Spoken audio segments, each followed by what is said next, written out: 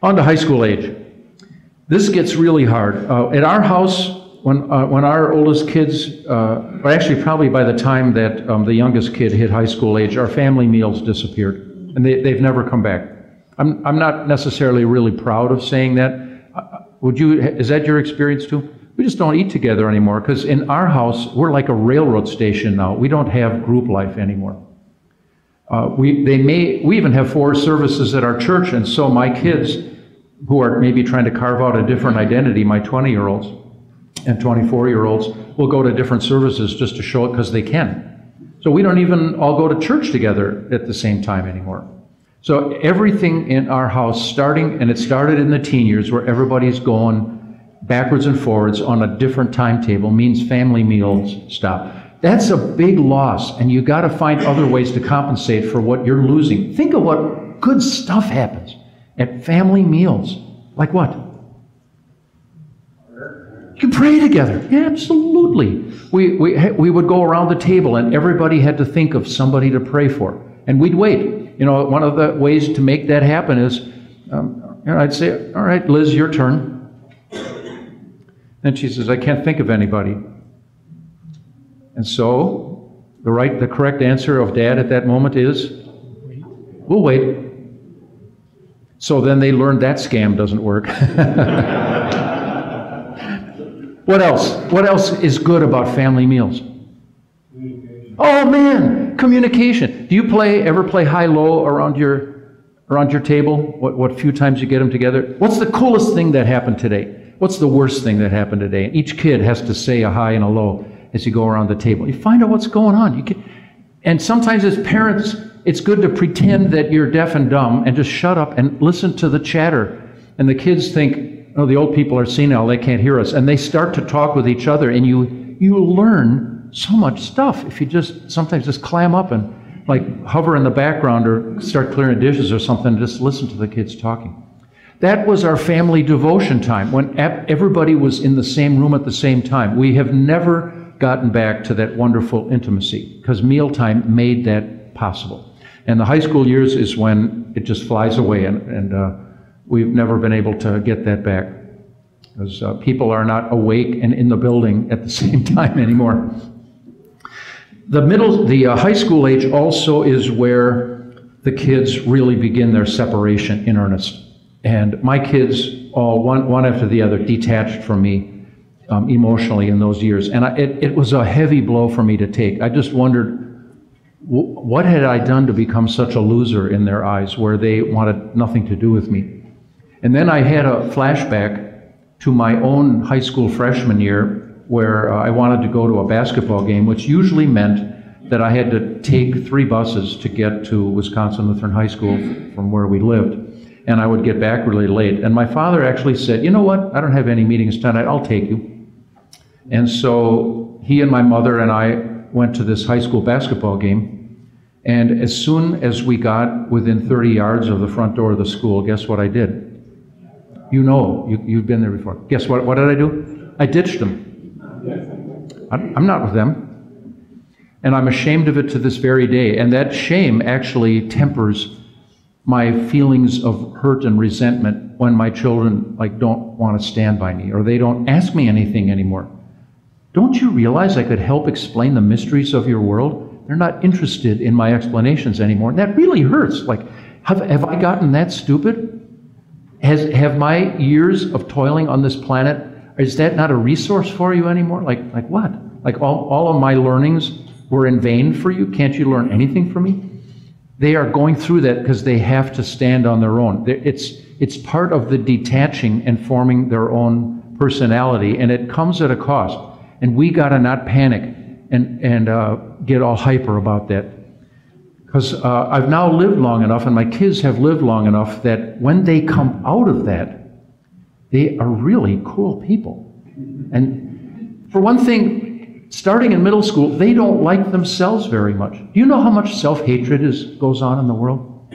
We look around at each other, look at you guys, and you all look comfortably dressed. You're all able to punch out of your lives and hang out with us on a Saturday morning. You're church guys. Most of you are leaders in your congregations. You're all successful. You've done well in the business world. You've got good jobs. You got families. you got a million friends. Look at this army of men. We're hanging out together, and you came with a bunch of friends, and you're gonna leave with more. And we got these great relationships. We got this great network going on. But yet, half the guys in that room, maybe a much higher percentage, but I would bet large segments of my pension that half the guys in the room an hour and a half ago don't like themselves very much. They're painfully aware of their shortcomings. They know that some of what they're presenting to the world is a fraud, and they're making it up. They're afraid that their past screw-ups are going to come back and haunt them. And they are painfully aware of the man I wish I were, and here's who I really am. And your kids can't, and we've got defenses for that. Those of us who are a little older, you got a little gray on the dome. We work out ways to deal with that self-hatred. We distract ourselves or pretend, or we buff one little piece of our biography to brag on. But high school kids have nowhere to, they don't have enough practice at that yet. So most high school kids don't like themselves. One of the reasons that high school kids rip on each other all the time and are so cruel and brutal is they don't like themselves. Mean people and bullies do not bully out of a sense of feeling strong. They bully because they feel weak. And so we got to be there for kids. My high schoolers used to yell at me that I don't listen to them, which I thought was absurd. And so there's only one response at a time like that. Just say, got time for you now, dude. What's on your mind? And be quiet. Don't tell them they're idiots. Of course I listen to you.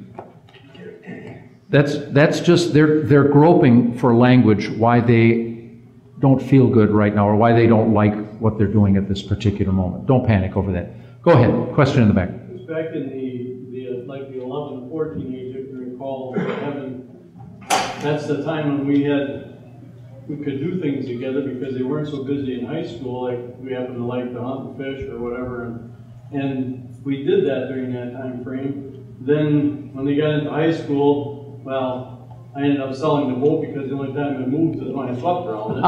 So, then you just go with the kids all the time, but you still kind of have a base maybe. If you do something with them in that 11 to 20 halftime, or when they have time, it seemed, for us anyway, it came back again later on. They just kind of showed up again, like you said. So it was kind of, then it really was kind of a bridge over the high school years, although you seem like you're running all the time in high school, but it seemed to come back though. What a great, great comment. In fact, two very powerful ideas in what he just said. One is that along with family meals disintegrating when kids get in high school and they're either in sports or their high school lives get crazy, or you're on different timetables. Some people have to get up at 5:30 and other people maybe get up later. Family vacations go down the drain too, don't they? When your kids are 8, you just say, get in the van, off we go. When they're 16, they're working. They need money and they're working. They can't go with you anymore. And so you lose that family feel of where you all go away somewhere. But your second powerful idea is you involving yourself in their lives. And man, there's a lot of shiny pants on dads who sat in a lot of bleachers and warmed their butts watching their kids do stuff. For me, the crappiest job as a dad is being a dad of a track runner. I see we got some track guys or some track girls here. Oh, is that painful. You wait, it's always in spring. Here in the land of cheese, the track season starts, it's raw, it's rainy, it's windy, you stand out there, wait, and okay, Dad, the meet starts at 3, so all right, I'm gonna punch out, I'm gonna leave work early, I'm gonna go there, it's 3 o'clock. You go find one of those little Mimeo sheets they hand out, and your kid's in 400 meters, which is gonna be held at 4:45. And so you stand there picking your nose, trying to find something to do, trying to strike up conversations with strangers, warming yourself somewhere, waiting. The kid does this thing, and it's over. And then you say, good, get in the van. No, can't do it, Dad. We all got to stay. till the last thing, because they want the team cheering for the last guy too. So you get to stay another hour and watch strangers. Oh, that's tough. But the fact is, totally worth it. Why? You're there with them, and you are giving a piece of yourself to them. Your kids, maybe you think all they want is my money, or all they want is for me to croak and give them an inheritance. The prodigal son has always been like that. Can't wait for dad to die to get dad's stuff. What your kids want and need from you, though they often can't articulate it, is they want you. Not your stuff. They just want you. And when they want you to stay with them, you know, teachers figure out, if you're going to survive in the teaching biz, you figure out that some kids misbehave not because they take delight in doing evil, although there certainly is some of that. Some kids misbehave, why? To get attention. They just want somebody to notice them and interact and show that you're going to be involved in their life to straighten them out. And they will misbehave just to get the teacher paying attention to me. And if they figured out I'm no genius, I'm not going to be able to get attention by my great grades, so then I have to get it another way. And man, all you guys whose oldest kid is in Zone D, just be strong right now and hang on, because it's going to get better. And I had the ecstatic joy of seeing my kid, who was 21 years old, after he came, I call it coming out of the pipe. You know, they go into a culvert somewhere when they're not always at the same age, like maybe about age 14 or so. They go into a culvert, and you don't know what's going to happen to them. They think you're an idiot. You think, what have the wheels come off with you? Why are you so moody all the time? Why are you so secretive? You don't tell me anything. How was your day? You know, you go and pick them up from school. How's your day? Right. Tell me something. I don't know. They don't even talk. You have to pry information out of them with a can opener. Like, where we used to, hey, you're my buddy. Like, we used to like talk. And where do they go? Well, they come out of the tunnel. And are they ever fun when they come out of the tunnel? That's all I'm saying. It's worth the wait. Hang on.